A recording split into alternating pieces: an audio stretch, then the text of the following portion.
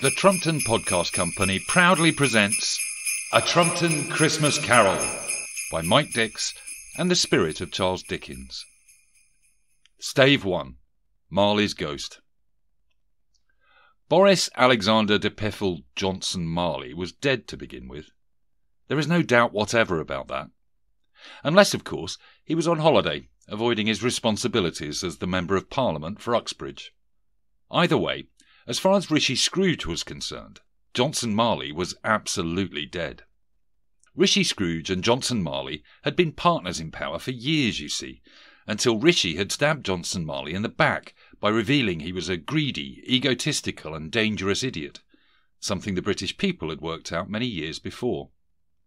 For Rishi-Scrooge was a very greedy fellow himself, and making money for him and his chums always came first, and they'd decided that it was in their best interests for him to replace Johnson Marley as Prime Minister. So here we are, it's Christmas Eve, and here's Rishi-Scrooge in his office in number 10 Downing Street, keeping an eye on his clerk, Charles Cratchit III, who was busy counting Rishi-Scrooge's money. 1 million, 2 million, 3 million... Just then the door burst open, and in stepped Sir Keir Starmer Scrooge, who for the purposes of this tale is Rishi-Scrooge's nephew.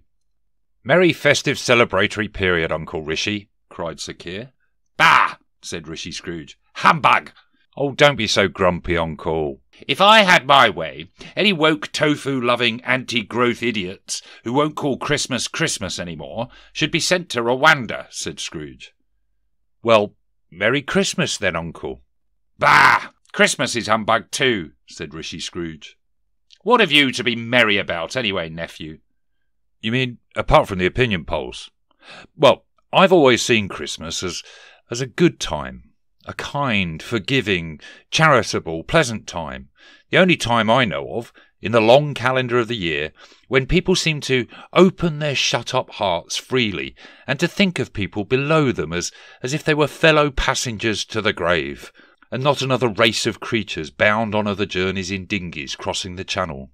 "Bravo! Well said," said Cratchit III. "Let me hear another sound from you," said Scrooge, "and you will be keeping Christmas by losing your situation, Charles Cratchit. Then how will you pay back your late mother's £16 million of debts for covering up your brother's nonsing? And you, Sir Keir, are quite a powerful speaker," he added, turning to his nephew. "I wonder if you don't go into Parliament." Nonsense, Uncle. Look, come and dine with us. Tomorrow. We're going to have a curry and a beer night, just like we did with Angela in Durham," chirped Sir Keir. "I'd rather have cake with my old partner and his awful wife, and I've never done that nor never will, nephew. Good day to you." As Sir Keir left the office, he let in Mr. Rees-Mogg, who was rattling a collection tin. "Ah, am I addressing Mr. Johnson Marley, sir?" said Rees-Mogg. "You are not. Johnson Marley was my partner, but he is dead to me now, and he should be to you, sir," replied Mr. Scrooge. "Well, I have no doubt that his liberality is well represented by his surviving partner." Rishi-Scrooge shivered at the word liberality, partly because he didn't know what it meant, and partly because it sounded awfully woke. Mr. Rees-Mogg continued to drone on. "At this festive season of the year, Mr. Scrooge," said Mr. Rees-Mogg, taking up his tin, "it is more than usually desirable that we should make some slight provision for the poor and destitute bankers and hedge fund managers, who suffer greatly at the present time. Many hundreds are in want of common necessities, such as butlers and nannies, since we left the EU. Thousands are in want of common comforts like foie gras and caviar, sir." "Are there no open prisons?" asked Rishi-Scrooge. "Oh, there's plenty of prisons," said Rees-Mogg, laying down the tin. "But we all know these chaps never go to prison." "And are there no tax havens in the Bahamas for them to live?" demanded Scrooge. "There are, still," returned Rees-Mogg. "I wish I could pretend that there were not." "Oh, I was afraid, from what you said at first, that something had occurred to stop them in their useful course," said Scrooge. "I'm very glad to hear it. I have plans to move there myself in 2024. The tax haven in the Bahamas, not the open prison, that is.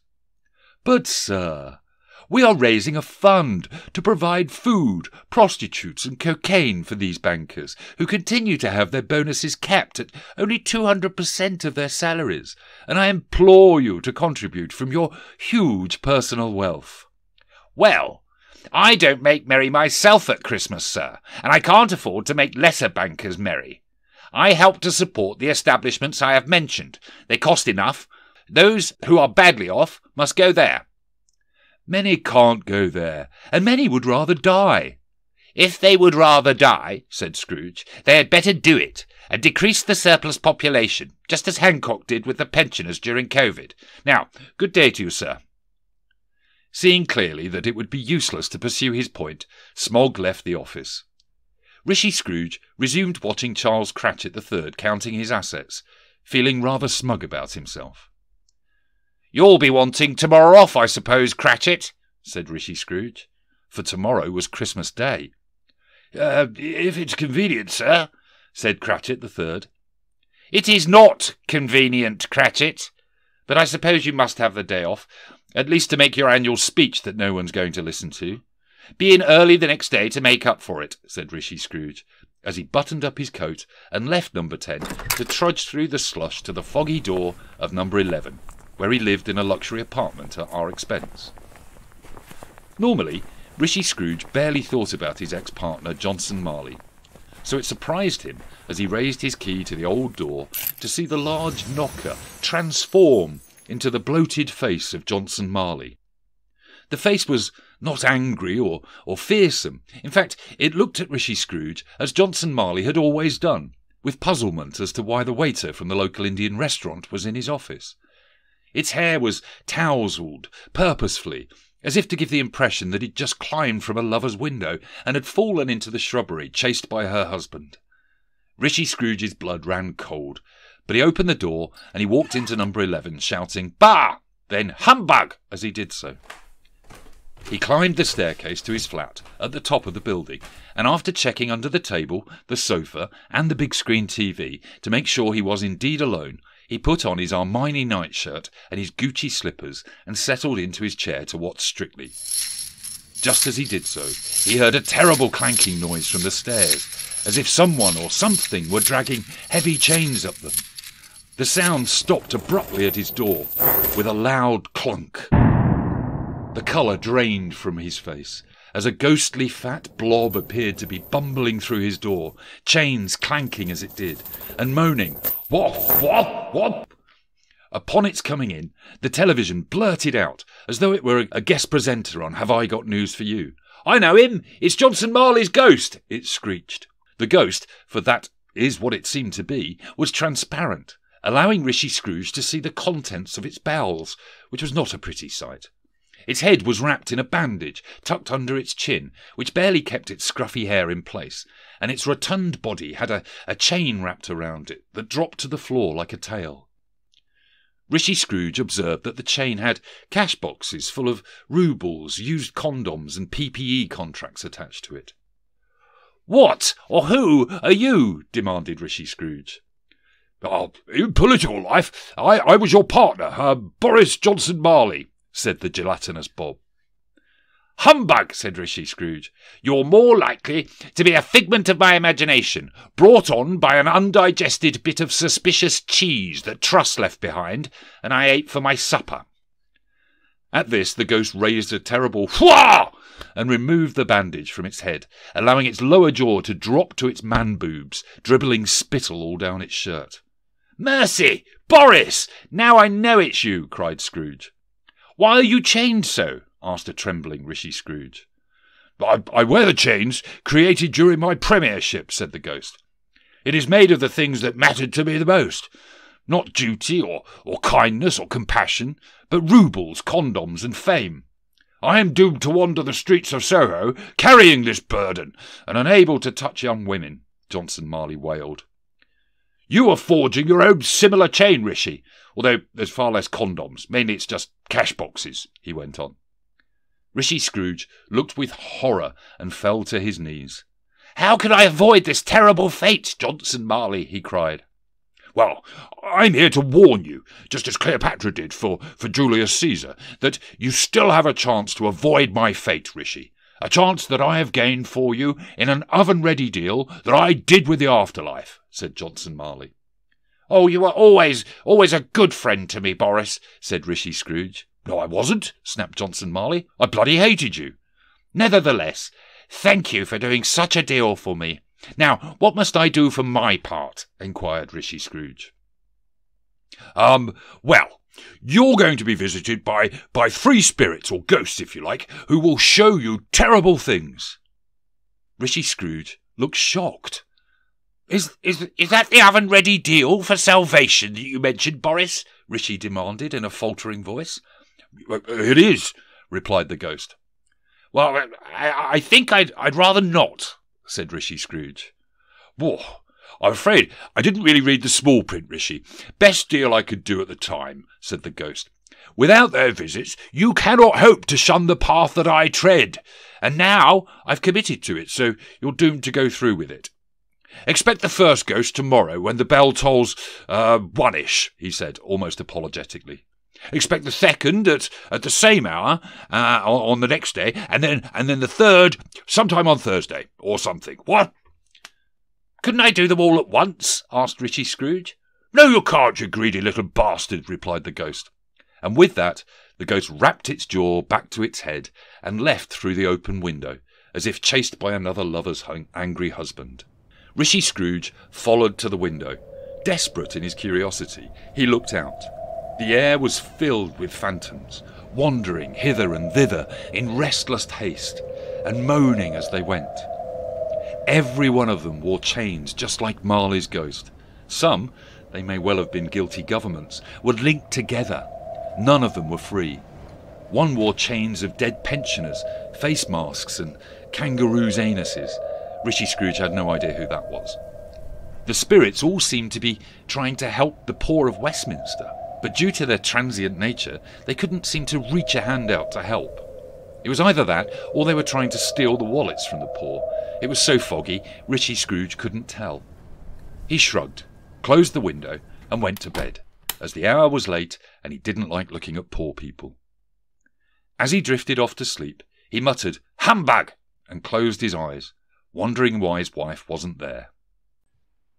Stave 2, the first of the 3 spirits. When Scrooge awoke, it was so dark that looking out of bed, he could scarcely distinguish the smeary, dirty window from the wallpaper Johnson Marley's wife had purchased. He lay there and almost forgot for a moment what had happened before he fell asleep. Then he heard Big Ben striking. Ding dong! 1 ring and no more.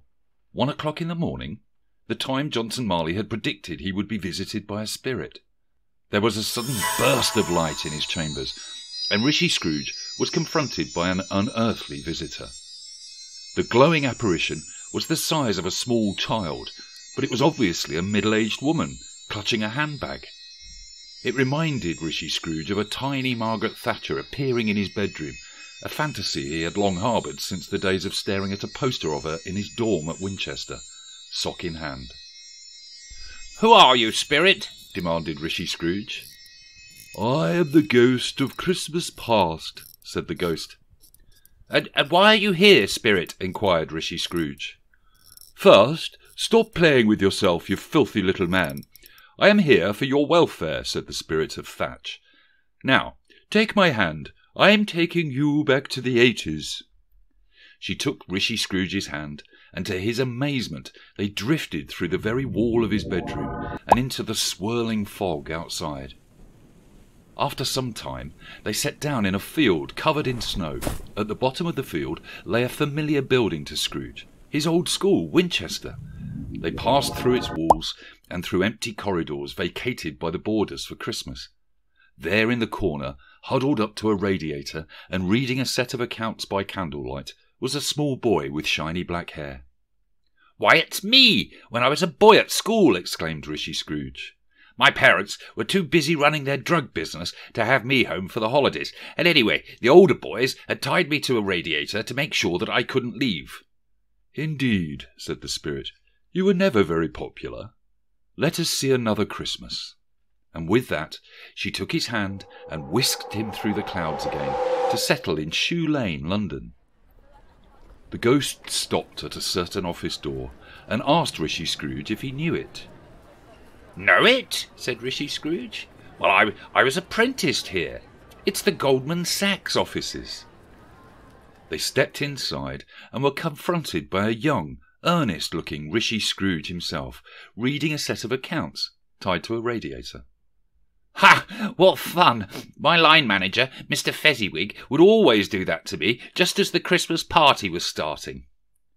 "Did he leave you there for long?" enquired the ghost. "Just long enough to do the end-of-year accounts," said Rishi-Scrooge sadly. "But if I'm not mistaken, this is the year and the place that I fell in love with the love of my life, Akshata Murti," explained Rishi-Scrooge.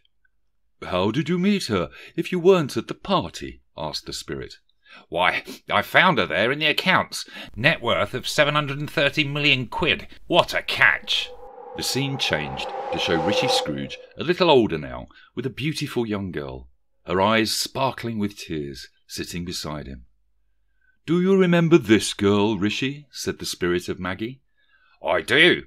She was my actual girlfriend at the time. Belle, I think her name was," replied Scrooge. "And do you recall what she was saying to you?" asked Thatcher's homunculi. "You think only of money, Rishi," said the girl. "Money makes you safe and powerful, Belle," replied young Scrooge. "And Akshata Murti has bloody loads of it, so sling your hook, you filthy working-class slut. I'm going to go and nab me an heiress." "I've seen enough, spirit," said Rishi-Scrooge. "A win for Rishi." "One more Christmas to see, Rishi," said the ghost. In an instant, the scene swapped to the inside of a house in Newham. Scrooge recognised Belle, older but still beautiful and probably just as poor, sat there surrounded by children playing. A man came into the room laden with presents and toys. The children squealed with joy as they greeted their father and opened their gifts. "I saw an old friend of yours today, Belle," said the man. "Who?" said Belle. "Old Rishi-Scrooge. I passed his office window, and there he was, tied to a radiator, reading a set of accounts. No sign of his wife, who I think now lives in California. He seemed very alone, possibly the loneliest man alive." "But filthy rich!" exclaimed Rishi-Scrooge. "You aren't really getting my point, are you, Sunak?" said the ghost of the milk snatcher. "Not really. Can we go now?" asked an impatient Rishi. Suddenly, Rishi-Scrooge found himself alone and back in his bedroom at number 11 Downing Street. He was exhausted from his ghostly trip and full of regret, mainly for not having found a billionaire heiress to marry. He fell into his bed and sank into a heavy slumber, dreaming of squeezing a tiny Margaret Thatcher under his duvet. Stave 3, the second of three spirits. Rishi-Scrooge was prepared for his next unwelcome visitor. He lay on his bed practising biting put-downs for the next spirit, like, "Didn't you support Jeremy Corbyn?" and "I bet you hung out with the ghost of Jimmy Savile." Big Ben interrupted his thoughts by chiming again. "Ding-dong!"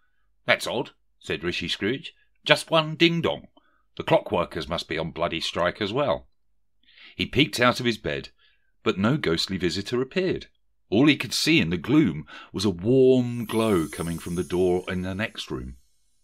Rishi-Scrooge pulled on his slippers and dressing gown and padded to the door. Just as he reached out to the knob, the door flung itself open, revealing a room not unlike his own, but festooned with Christmas decorations, wreaths of holly and pine, presents piled high, and food, so much food, turkeys, hams, apples, tubs of Quality Street and twiglets. Sitting in the armchair in front of a blazing fire was a giant of a man who beckoned to Rishi-Scrooge and bellowed, come in and know me better, man." Rishi-Scrooge entered timidly and hung his head before this spirit. And though the spirit's eyes were clear and kind, he did not like to meet them. "I am the ghost of Christmas Present," said the spirit. "Look upon me." Scrooge reverently did so. The spirit was clothed in one simple green robe, bordered with white fur, which gaped open at the chest. Oddly, on his feet he wore football boots, and on his head a holly wreath. He had a genial face with sparkling, smiley eyes. Rishi-Scrooge looked at the spirit and wondered why he looked so familiar. Then, seeing the 3 lions emblazoned on the ghost's chest, he realised where he'd seen him before. "Aren't you Marcus Rashford?" he asked. "Maybe," said the ghost. "Have you never seen the like of me before?" he asked. "Well, I'm not really a soccer ball kind of guy," replied Rishi-Scrooge. "More of a polo and lacrosse chap," he said. "Spirit," said Scrooge submissively, "conduct me where you will. I am a busy man, and you're nowhere near as attractive as last night's ghost. Tonight, if you have anything to teach me, let me profit by it." "Touch my robe," said the ghost. The next minute they were in Oxford Street, piled high with snow, angry commuters and shoppers who couldn't get home because of the train strikes. Christmas was in the air, though, as they passed a dozen American sweet shops selling M&Ms and Reese's Pieces for £34 a pack. They turned down a side street called the Mall and found themselves outside the tiny home of Charles Cratchit III, Rishi-Scrooge's clerk. Rishi-Scrooge and the spirit of Marcus Rashford passed through the closed door and stood in the corner of a kitchen as Charles Cratchit's wife, Camilla I, oversaw 30 servants preparing a modest, by traditional royal standards, Christmas dinner. The pair watched as a swan was stuffed with a turkey, which was stuffed with a chicken, and then a quail, and then they delighted in the smell of a Christmas pudding boiling on the Arga. Just as the servants were laying the table and the rest of Charles's family gathered around it, in walked Charles Cratchit III, carrying his son, Tiny Harry, on his back. Harry could walk fine by himself, but he carried a crutch to elicit sympathy in order to publicise his Netflix Christmas special docuseries. "A Merry Christmas to all the royal family," said Charles. "God bless us all." "God bless us all," echoed Tiny Harry. "Especially Megan, because I know you didn't include her when you said us all." The room fell uncomfortably silent. Charles raised a glass, saying, "Let us drink a toast to Rishi-Scrooge. For without him, signing off the sovereign grant every year, none of this would be possible." "Speak for yourself," muttered Charles Cratchit's brother Andrew. "I don't receive a penny from that list." "And why doesn't Uncle Andrew receive any government money?" asked Charles of the throng. "Because he's a nonce!" shouted the royal Cratchits as one. "He has a point, though," said Camilla Cratchit. "Toasting Rishi-Scrooge? Why, if he were here, I'd give him a piece of my mind. Inflation and the cost of living crisis mean we've had to cut back to only 30 servants this year. And don't get me started on what happened to the royal yacht," she slurred, for she was already drunk on the Queen Mother's gin. Rishi-Scrooge, standing invisible in the corner, felt uncomfortable and ashamed that the mere mention of his name seemed to cast a gloom over the Cratchits' home. But otherwise, they seemed a very happy family, grateful and humble in their tiny house, certainly tiny compared to his one in California. Oddly, for they believed themselves to be unseen, an elderly lady seemed to notice the spirit of Marcus Rashford, and she made a beeline for him. "Where are you from?" she demanded. "The present," replied the surprised spirit of Marcus Rashford. "No, but where are you really from?" she insisted. "Got to go now, you racist old bat," said the spirit, and with that he took Rishi-Scrooge's hand and led him through a wall. As Rishi-Scrooge left with the spirit, he took a long look at the family, especially Tiny Harry, who was with a film crew interviewing the old woman who'd confronted the ghost and asking her why she didn't like Megan. Outside it was still snowing, and the shops were bustling with shoppers, who stared at the empty shelves, hoping for some Brussels sprouts or a tin of beans to appear on them. "The shopkeepers must have sold out. They'll be very happy," said Rishi-Scrooge, imagining a profit and loss spreadsheet and the Christmas shopping statistics from the ONS. "Sadly not," replied the spirit. "The shelves have been empty for weeks now, due in large part to your ridiculous policy of leaving the EU and the single market. Plus, inflation at the moment means that most people couldn't afford food, let alone luxuries like heating at this time of year." "You mean because of Putin's war, surely, spirit," said Rishi-Scrooge. The spirit of Marcus Rashford sighed. A sigh that echoed through the shoppers with empty bags that bustled around them. As they walked, the spirit reached into his capacious cloak and pulled out a tinned Christmas pudding or a box of after-eights and slipped them silently into the empty bags of shoppers. An act of kindness that Rishi-Scrooge really didn't understand. The spirit stopped and gestured towards a building where a long queue had formed. The windows were lit with candles, and inside Rishi-Scrooge could see people in high-vis Christmas jumpers handing out food and blankets. "See, Spirit," said Scrooge, "this shop appears to have plenty of stock, and a queue of fine British citizens has formed, ready to spend their wealth and grow the economy. Under my government, such places are flourishing, and it's only tofu-eating anti-growthers like you who deny it." "It's a food and warm bank," said the spirit, "handing out meagre rations to people who cannot afford the basics of life. There are nurses and teachers in that queue, Scrooge. But in a way, you're right. Such places have grown exponentially during your time in office. You must be very proud of yourself," he said sarcastically. "I am," said Rishi-Scrooge, as the spirit tugged him away. Soon they arrived at another Christmas home, this time in Islington, a bright, gleaming room full of people laughing in merriment. One laugh surprised Rishi-Scrooge. It was his nephew, Sir Keir Starmer Scrooge, who was telling a story to Angela Rayner and West Streeting about his uncle. "He said Festivus was humbug, and he meant it too," said Sir Keir. "I invited him for a curry, and he turned me down, as he always does, but I'll invite him every year, whether he likes it or not." "Why the fuck do you want to do that?" asked Angela. "Because I feel sorry for him. No one in his party likes him, his staff hate him, and his wife won't live with him. Plus, it winds him up," said Sir Keir. "Let's play a yes or no Prime Minister, for fuck's sake," said Angela. In this game, dear listener, someone, in this case Sir Keir, must think of a British Prime Minister, and everyone must guess who it is by asking questions that can only be answered yes or no. Sir Keir began, and rapidly the crowd ran through questions like, "Did they win a war?" "No." "Did they get re-elected?" "No." "Were they Chancellor before they were Prime Minister?" "Yes." It's me, giggled Rishi-Scrooge, joining in the game despite the fact that nobody in the room could hear him. "Is it Gordon Brown, for fuck's sake?" asked Angela Rayner. "Is it John Major or Jim Gallagher?" said Rachel Reeves. "No, no, and no," said Sir Keir. "It's Rishi-Scrooge." "Who?" said everybody at once, and how they all laughed, except for Rishi-Scrooge, who was no longer fond of this game. "He has given us plenty of merriment, I am sure," said Sir Keir, "and I would be ungrateful not to drink his health. Here is a beer ready in my hand, and I say, Uncle Rishi-Scrooge, long may you stay low in the polls." The spirit of Marcus Rashford took Rishi-Scrooge's hand and stepped through the wall to the snowy street outside. As Rishi-Scrooge looked up at the ghost, he noticed that he'd aged. His hair had greyed, his face had wrinkled. "Are spirits' lives so short?" asked Rishi-Scrooge. "My life upon this globe is very brief," replied the ghost. "It ends tonight." "Tonight?" cried Scrooge. "Tonight at midnight. Hark, the time is drawing near. I have but one more thing to show you, Rishi-Scrooge." The spirit pulled an iPhone from his green cloak and showed it to Rishi-Scrooge. On the glowing screen were photos of children that the spirit scrolled through for Rishi-Scrooge to see. "Who are these wretches?" asked Rishi-Scrooge. "Are they yours?" "They are everyone's," said the spirit.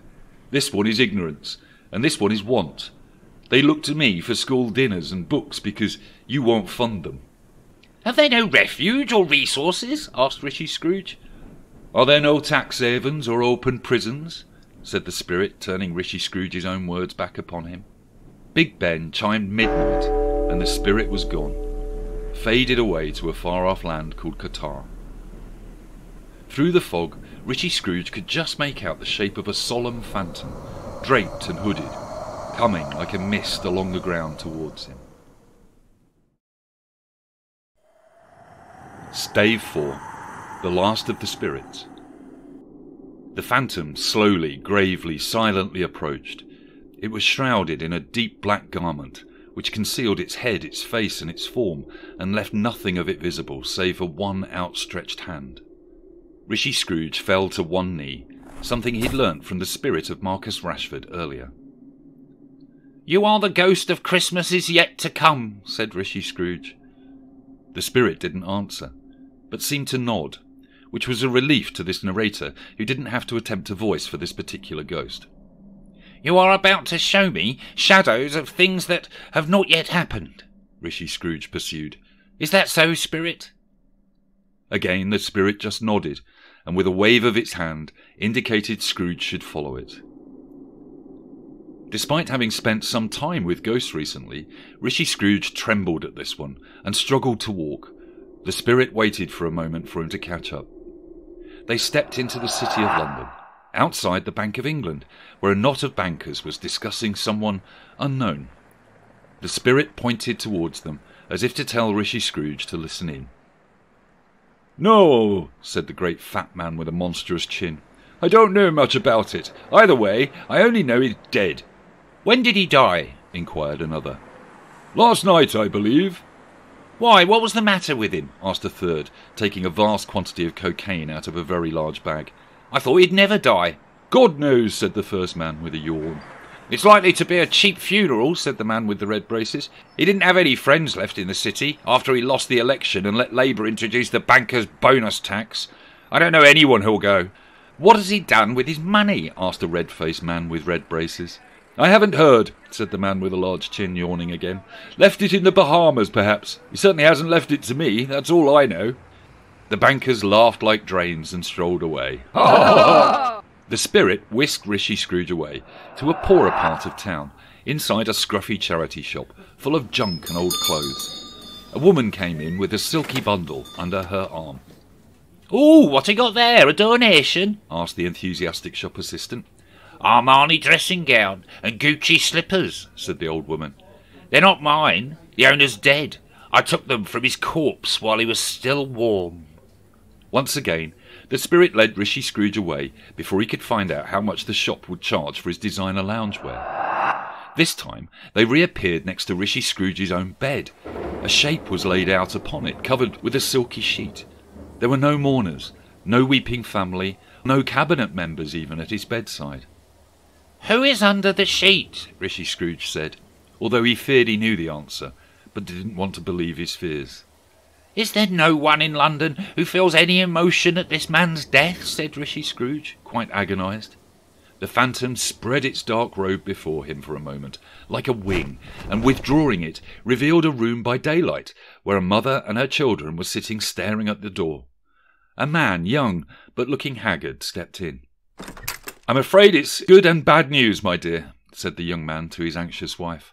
"What's the good news?" asked the woman. "Did we qualify for extra help for our fuel bills?" "I'm afraid that's the bad news, dear. In fact, it turns out we have to pay back the last grant we got, or we'll be cut off at midnight," sighed the man. "Oh, no. The children will either perish in the cold or starve if we must pay the bill with the money I scraped together for the food," sobbed the wife. "So what is the good news, husband?" "I just found out that the Prime Minister's dead." "Hurrah!" shouted the family, and how they all laughed. "When I said emotion, I didn't mean that," said Rishi-Scrooge to his becloaked companion. "Show me someone who shows sorrow connected with death," said Rishi-Scrooge. The spirit took Rishi-Scrooge's arm, and once again they found themselves in the home of Charles Cratchit III. This time, however, the house wasn't full of Charles's royal family members. Instead, there was just Tiny Harry and his wife Meghan, sitting sadly on his knee on the throne in the middle of the room. "Remind me how they all died, Harry," asked Meghan. "Forcing us to become the Queen and the Queen's consort," she said. "It was Rishi-Scrooge's fault," said Harry. "When his poll ratings fell below 10%, he announced he would commission a new royal yacht for Papa. The little skinflint pocketed the money himself and got a friend to make the yacht from recycled dinghies recovered from the Channel. Then the whole family were invited on the maiden voyage." "Except us," interrupted Meghan. "Exactly," continued Harry. "And inevitably, when the yacht sank, there was no one to rescue them because Rishi-Scrooge had disbanded the RNLI and locked up all the volunteers for treason. The whole royal bloodline was lost. We were the only members of the family alive to take the throne, which of course meant we had to cancel our Netflix deal," he said sorrowfully. With a swirl of its gown, the spirit transported the pair yet again, and Rishi-Scrooge found himself clinging to the spirit's arm outside number 10 Downing Street. Rishi-Scrooge squinted through the window and saw his nephew, Sir Keir Starmer Scrooge, at the cabinet table. The wallpaper had certainly changed, and Rishi-Scrooge didn't recognise anyone around the cabinet table at all, much the same way as the British people didn't either. Another swirl of the dreary gown, and they were in a dark, cold graveyard in Westminster. The ghost, still silent, pointed towards a simple grave. Trembling, Rishi-Scrooge approached it. Rishi-Scrooge stopped before reading the stone. "Spirit," he said, "tell me, are the things you have shown me shadows of things that will be, or things that might be?" he asked. The spirit didn't answer. "Because if, when you return me, I change my ways, might I avoid this terrible ending?" The spirit just pointed to the grave. As he feared, the uncared-for grave marker bore his own name, Rishi-Scrooge. "Am I that man the bankers laughed at? The one who lay upon the bed? The Prime Minister that died alone and unmourned?" he cried. The finger pointed from the grave to him and back again. "Oh no, spirit! Oh no, no!" The finger still was there. "Spirit," he cried, clutching at its robe. "Hear me!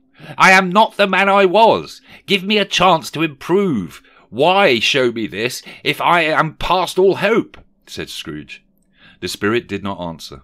"I will learn from what you have shown me. I've taken note, spirit. I will learn from the past, the present, and the future. The spirits of all three shall strive within me. I will learn from this, and I will change things for the better."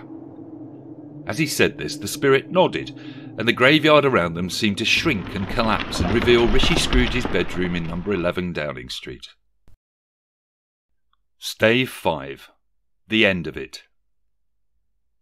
Rishi-Scrooge was excited to see his Armani gown and Gucci slippers were still there, that his body was very much alive and not lying lifeless on the bed. "I will learn from the past, the present, and the future," Rishi repeated to himself. "Oh, Boris, spirits, especially Maggie, and Christmas itself, I have you to thank for this chance to change things," he exclaimed. Running to the window, he flung it open. No mist, no fog, no phantoms. In fact, it was a bright, clear, sunny morning. "What day is it?" Rishi-Scrooge shouted to a small boy who was loitering outside. "Eh?" replied the boy. "What's today, my fine fellow?" said Rishi-Scrooge. "Today?" replied the boy. "Why, it's Christmas Day, sir." "It's Christmas Day," repeated Rishi-Scrooge to himself. "I haven't missed it. The spirits have done it all in one night. They can do anything they like, of course. Of course they can. Of course. Hello, my fine fellow." "Hello," returned the boy. "Do you know the shop in the next street but one, on the corner?" Scrooge inquired. "You mean Tesco Express?" replied the lad. "An intelligent boy," said Rishi-Scrooge. "A remarkable boy. Do you know whether they've sold the turkey that was hanging up there? The big one." "What, the one that had bird flu?" returned the boy. "What a delightful boy!" "Yes," said Rishi-Scrooge. "That's the one, my boy." "It's hanging there now, sir. Nobody wants it for fear of poisoning themselves," replied the boy. "Is it?" said Scrooge. "Is it? Go and buy it. Here's £50. Get them to deliver it to Sir Keir Starmer Scrooge in Islington," said Rishi-Scrooge, "with a note attached saying, 'There's no money left.' Ha ha!" The boy picked up the £50 note and was about to bolt off when Rishi-Scrooge stopped him with a shout. "And boy," he bellowed, "do you know the betting shop next to the Tesco Express?" "I do, sir." "What a marvellous chap," said Rishi-Scrooge. "Take this betting slip to them and get them to place a bet from my offshore account," said Scrooge, as he threw a hastily scribbled note to the child. "And is there £half-a-crown in this for me?" inquired the enterprising scamp. "No. Now piss off and do as you're told before I get a Met Officer to strip search you, you little bugger," replied Rishi-Scrooge, as he closed the window and got dressed. Rishi-Scrooge set off to visit his nephew in Camden Town, and as he walked through the streets past the queues for the warm banks and the food pantries, he wished striking nurses and postal workers a Merry Festivus, which made no one feel better about themselves, including him. Reaching his nephew's home, Rishi-Scrooge said to himself, "I will change everything for the better. The spirits have shown the errors of my ways. The new Rishi-Scrooge starts today." He peered through the window of Sir Keir's living room and saw the half-eaten turkey on the dining table. All around it lay the shadow cabinet, groaning and clutching their stomachs as if in immense agony. Sir Keir looked up from the carpet where he lay. He was surprised to see the tiny silhouette of his uncle, laughing maniacally at their plight, before he screwed his eyes closed and breathed his last. Rishi-Scrooge was delighted with himself as he skipped and danced his way home, singing, "A second term in 24 is what Rishi was put here for." The next morning, Rishi-Scrooge sat expectantly in his office, staring at the front door. "You're late, Cratchit the Third," he exclaimed as the clerk stumbled through the door. "Only a few minutes, Mr. Scrooge. I had to walk here as there were no train services due to the strikes you've caused," replied Charles. "This will not do," said Rishi-Scrooge. "This will not do at all. Things are going to change around here," he went on, poking Charles the Third in the ribs so hard that he staggered backwards. Then, breaking into a rather insidious smile, Rishi-Scrooge bellowed, "Merry Holidaymas, Charlie!" and he clapped him on the back. "And I shall give you and your royal family a merrier Festimus than you have ever had, my fine fellow, for I have seen the error of my ways." Charles could not believe his eyes or ears, despite the size of the latter. "I've ordered you a fine new royal yacht," he said, "and from this day on you'll be able to treat your family like kings each Christmas, dining aboard it," Rishi-Scrooge revealed. "Now, light the fire, Charlie, and let's warm this place up." Just then, there was a knock at the door, and upon opening it, Rishi-Scrooge saw the small boy he'd sent to Tesco's in the betting shop the day before. "Why, hello, my fine fellow," said Scrooge. "Did you manage to place that bet for me?" "I did, sir, and here is the receipt. £1 million on Tiny Harry becoming our new king by next Christmas, at 1,000 to 1 odds, sir," said the little scamp. "And the bookie said you were odds-on favourite to win the next election after the mysterious death of all the Labour MPs. You see, dear reader, Rishi-Scrooge did change after his experience with the ghosts of Christmases past and present, but especially because of what he learnt from the ghost of Christmas future. He would still die, an unpopular and unloved man, but he would have decades in office now, with no opposition, and he'd be considerably richer as a result of his bet on King Harry. From that day onwards, Rishi-Scrooge was remembered as a man who knew how to celebrate Christmas, on his own, tied to a radiator, and surrounded by the thing he loved the most, his money. And so, as Tiny Harry said, "God bless us, everyone, except Uncle Nonce."